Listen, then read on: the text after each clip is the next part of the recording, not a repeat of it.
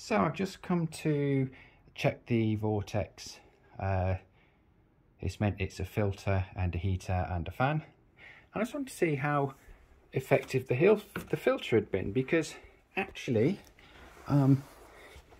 if you press this button quite hard, and if you press this one quite hard,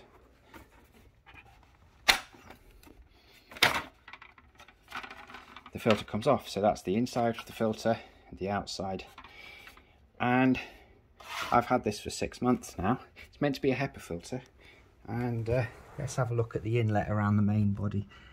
There's quite a lot of dust that seems to have got past the HEPA filter. So that's not very good, really.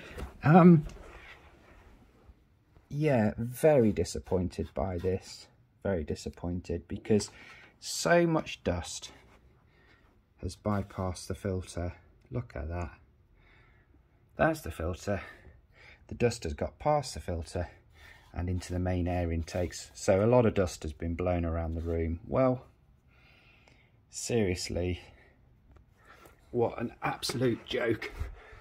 So the Vortex, well, it's a Dyson copy, basically.